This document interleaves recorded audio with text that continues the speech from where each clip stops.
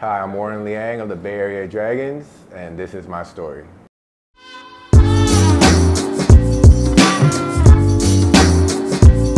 So I grew up in Vancouver, Canada.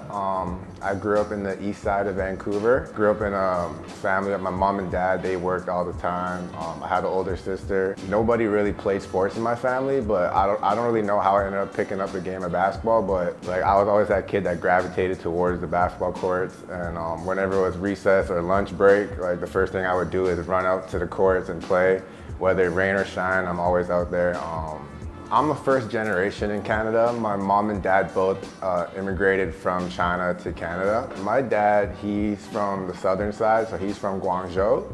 And my mom's side, they're Beifongren, so they're from the northern side.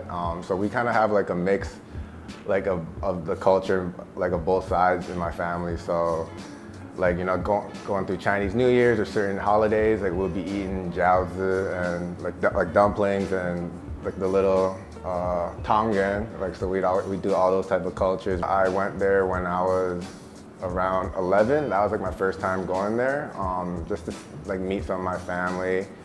My favorite memory in China probably was, it was a very unique experience, but so my mom's brother, my uncle, he used to be a taxi driver, and he would take us to the mountains. Like we were in Guangzhou, we went up there. My favorite experience was one of my most memorable experiences is we would see all the animals there, like, and we would pick up, like he would pick up the snake and like they would ended up cooking it and stuff like that. And like that was my first time trying something really weird, but like that's one of my most memorable experiences.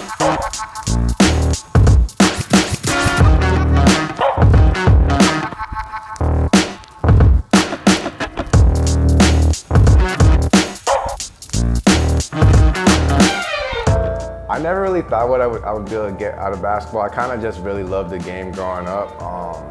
Like growing up in the West Coast in Vancouver, we were like right after school, like around 4 p.m. Right when I got home, they would have like the basketball games on. I remember watching like Tracy McGrady, Yao Ming, those guys playing, and then as the night went on, I would be watching all the Lakers games. Like around 7:30, that's when the game would start, like when we were about to eat dinner, and I would always be watching Kobe and Shaq, those guys. Like, so I don't know if those guys really inspired me to play basketball, but I just always had the love of the game.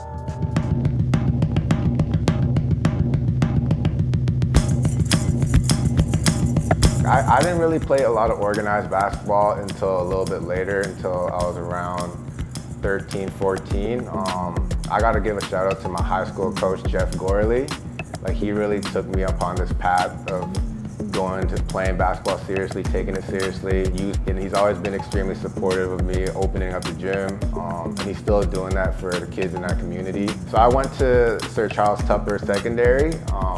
Like, I was very lucky to come across Coach Gorley, because he started out running these free basketball camps for us in our community, and that's kind of how I started playing organized basketball. I would go in there, you know, we play there Monday to Friday.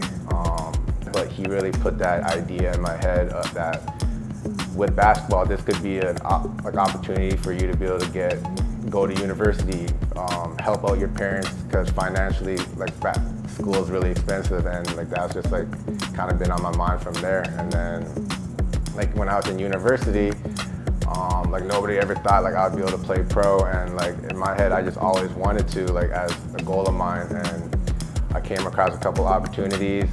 I started playing with the Vancouver Dragons, which was in the ABA. I played a few games back home, and then I came across the opportunity in Macau where we were playing in the ABL, and then like a crazy thing happened that year when I was playing in Macau. That was my first year in Asia playing.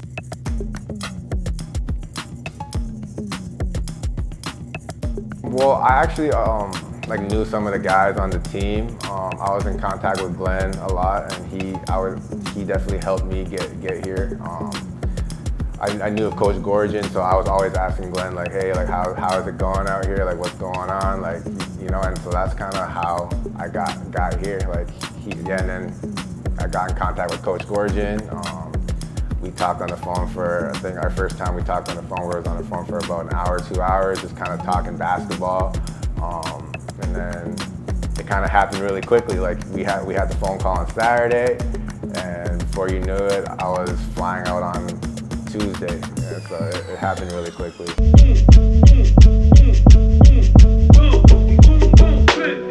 I really love the Philippines. I love the Philippines. It's been a great experience. I know that we are in a really great situation where we're living, and like I'm lucky to have my teammates. One thing I really love about here is the variety of food. Like I can go around and we can have different type of food all the time. I love that there's not like a huge language barrier as well, so that really helps like the transition phase coming to Asia.